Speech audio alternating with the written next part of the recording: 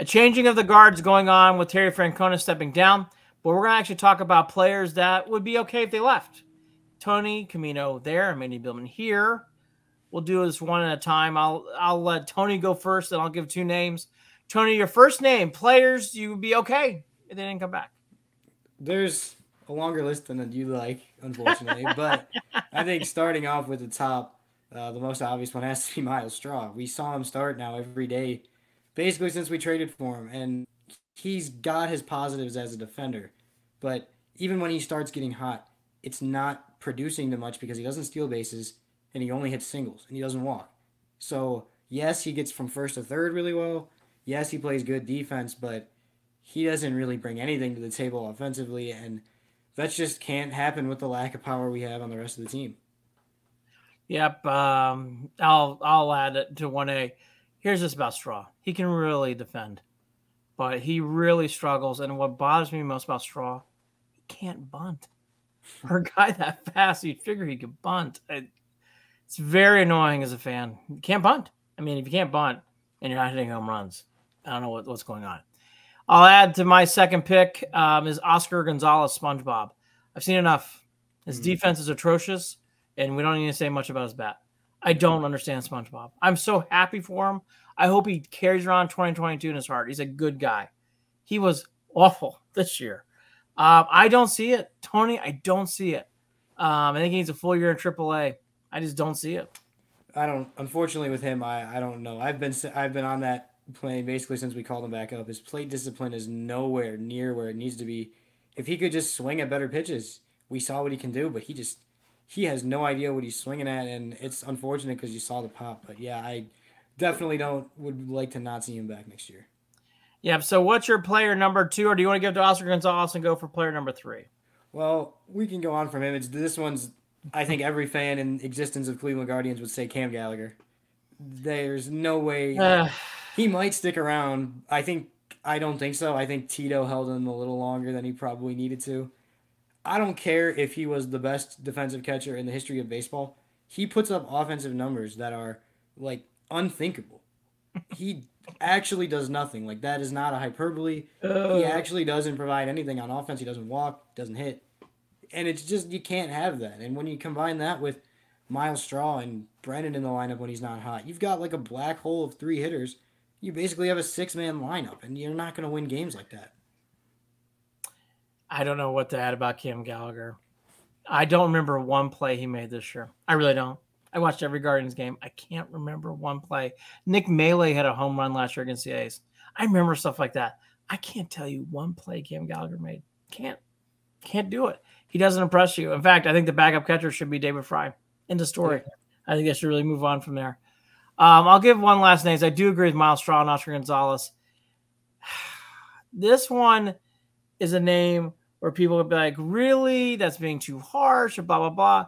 But I'm saying this because it's time to move on. They need to trade Shane Bieber.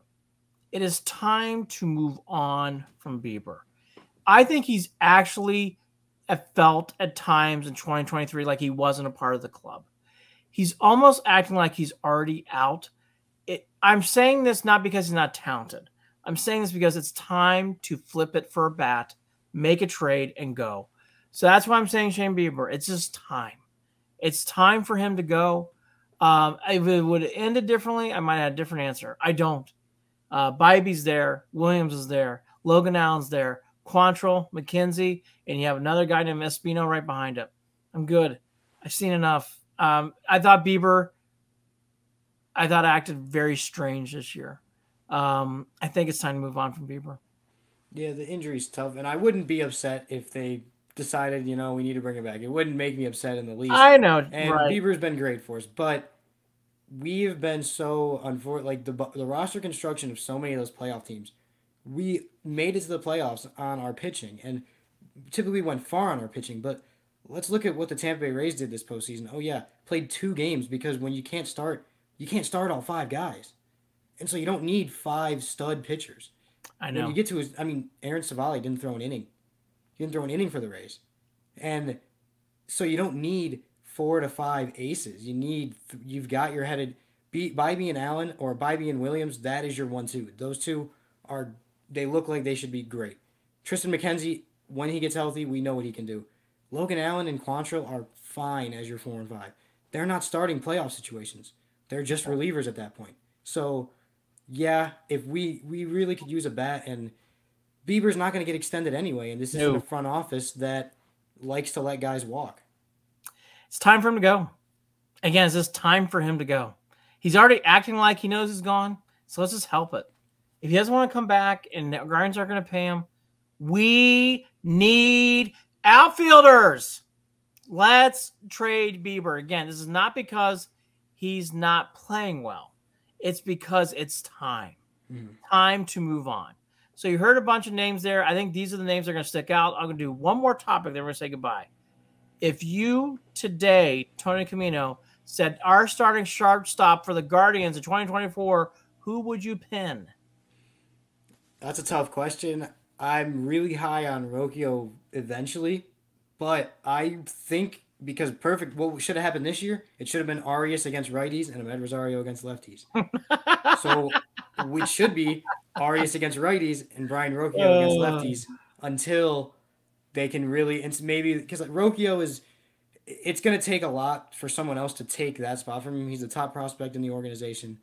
He can hit. We saw it when he's down. He's got a great glove. He plays good defense. I think it's his job eventually. Maybe it's a platoon with Arias to start. I still wouldn't be upset if it's Tyler Freeman, though. He came on when they actually gave him time. I would probably say Arias starts with the majority out of spring training, but there's a lot of time till then. I am ready for the Rocchio experience. And I have been hearing about this glove. So I'm going to give one observation. It's the only reason why I'm hesitating on it. But I like Rocchio's bat. I love his bat. Love his bat. He has not played well defensively in the major leagues yet. So I'm just going to say, I'm going to leave it there. He's had moments. Look at his defense numbers. They're not good. He's had some really mind-blowing plays at times, though. Like, there's been things where it's like, wow, there's probably only 10 guys in the league who can make that play. But he's making plays, too. He's had some errors. He's had some errors in big spots. Yeah. So I got to see more. I know what Tony's saying, and I've seen some of what Tony's saying. I've seen a guy that'll make some errors. And he's made more errors than Freeman and Arias does. But I'm here on this position with shortstop. I don't know what to say else about Gabriel Arias. I just don't know if it's there. I don't know. I don't know what to say. Freeman I need to see more of. Arias I need to see more of. But Rocchio's got a spirit and a spunk. It is time to pin him in at shortstop. It is. Even when he makes some errors once in a while, I think those will go away. I really do. But boy, he had some errors. Oof. But all that to be said, he does have a great glove when he's focused. And by far, it's not comparable. Rocchio's bat's far better than the other two. Sorry.